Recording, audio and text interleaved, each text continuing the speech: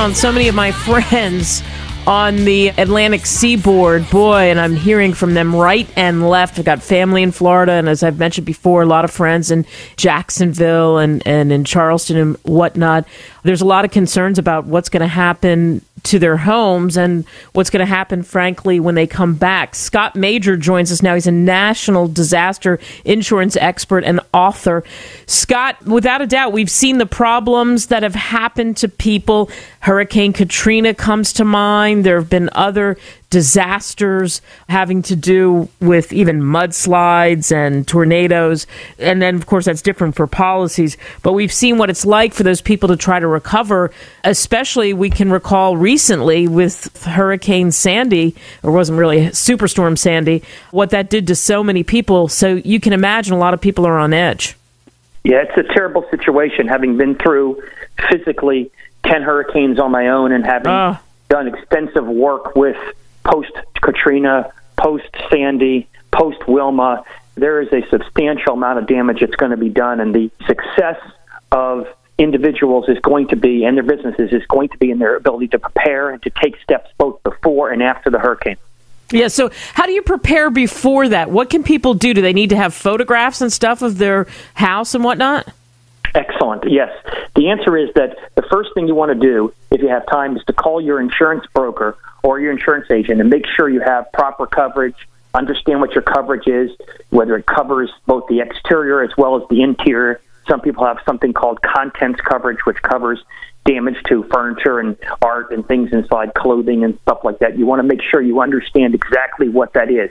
In addition to that, you want to take pictures or video of every single aspect of your house inside and out. And what that means is going around and taking pictures of clothing or art or furniture, as well as the structures itself inside and out, your ceilings, your roofs, your outdoor windows and things like that, even trees, so that if there is damage afterward, you have a documentation, an actual video or picturesque documentation that can be used with the insurance company. It's extremely compelling. Yeah, and was that the problem? As you said, you've worked with people, you were in 10 hurricanes yourself. Is that the problem with most people? They don't have that, I would assume, right? That's correct. Most people don't read their insurance policies. They're not even sure what their insurance policies say, because insurance policies are essentially a group of exclusions telling you what's not covered and a very small amount of information that is covered. So most people just assume, I've got coverage for if my house blows down or if there's a window damage, and they may not realize there may be high deductibles or there may be damages which require proof. And if you haven't done video or picture evidence and actually document these things, then you may have problems with having the insurance company say to you, we're not really sure that you can prove that this damage occurred, before the storm or after the storm. And so these pictures and videos are so quintessentially important to making sure you have a good insurance claim. And this is all before the hurricane starts, because there's another set of factors that you engage in afterward. But it's really important if you think about just protecting your assets and protecting and making a record, a snapshot of what's your property and what your personal items are in before the hurricane starts. All right, we're talking to Scott Mager, insurance expert, especially focusing on this hurricane, this event that's coming down, like I said, bearing down on the East Coast. Okay, so after the event, then what do you do? First thing that you want to do is to make sure that you notify your insurance companies and your agents. And there's a big understanding that needs to be made to the listeners, and that is calling your insurance broker, your agent, doesn't always constitute notification. If you have a Geico insurance policy or a State Farm or an Allstate insurance policy, you call that number that is on the back of your policy or on your card, and you notify them directly.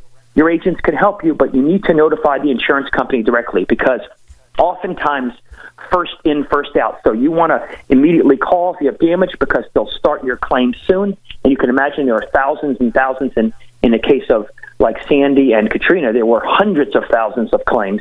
You want to get online first. The next thing you want to do is to check and see if there's any government relief available. Lots of times FEMA and other government agencies will be called into action when the national declaration of an emergency occurs. So oftentimes the governor will reach out to the president and try to get a declaration. If that occurs, you're entitled to immediate monies, separate and apart from those monies that go through the insurance company. And there's a number of different options there. You also want to go back out and take pictures of what the damage is, just like you did before. You want to make sure that you document, hey, here's the damage now, so I can show the insurance companies or their agents before and after pictures or video that clearly delineates exactly what the problems are. The next thing to do is to get multiple estimates. So you don't want to have your friend Fred, come and write an estimate for you. You want to call a couple of roofing companies or a couple of landscaping companies or a couple of companies that are going to fix, general contractors, whoever those experts are, that will come and give you estimates so that you can go to the insurance company and say, hey, I've got a whole package here for you. I've got my pictures before. I've got my pictures afterward.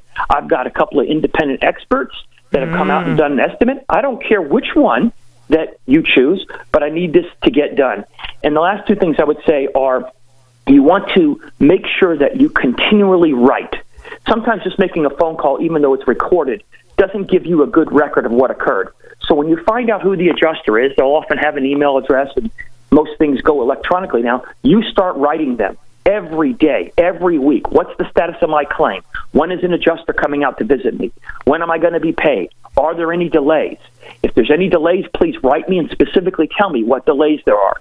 When are you going to issue my check? And so forth and so on, so that you have a documented record of 1, 2, 10, 20. I tell my clients 20 to 50 letters, so the insurance company realizes, hey, we better either get rid of this claim or we may face some adverse consequences at the end. And finally, you need to decide, do you want to have an expert to help you? And that is, do you want to retain a public adjuster or a lawyer or another representative that can come and step in between and sort of facilitate their claim? And those two individuals, and when you talk about public adjusters and lawyers, they're both equally competent, and they handle different things. An adjuster is more before litigation and can help you to understand exactly how to process the claim. And oftentimes they're adjusters themselves, and so they know how to speak the lingo, but they can't do what lawyers do in the sense that they can't file suits and they can't put pressure on the insurance companies in the same way. Usually the differences between hiring them are ones of cost. A public adjuster might be less expensive, might be 10% of whatever you recover, whereas an attorney might be more. The offset to that is that if you hire an attorney in most states, particularly, let me take Florida, for example, you have the ability to sue the insurance company if they don't pay, and then essentially your lawyer's free because the insurance company has to pay the lawyer as well as pay the entire claim. And so you have to make good decisions on what experts you choose and make sure that the people who repair your home are certified, do have the expertise, do have licenses, do have insurance. A lot of times they'll come around and they don't have insurance, and if they do a defective job, you've got no remedy against them. So these are important considerations that every single homeowner and business owner should do. And I might just add that this equates and actually applies to both individuals and business owners. So if you have a business, you want to engage in the same tactical warfare, if you will, in preparation before and after, so that you have the same sort of documentary evidence and you've notified the insurance companies in the same way.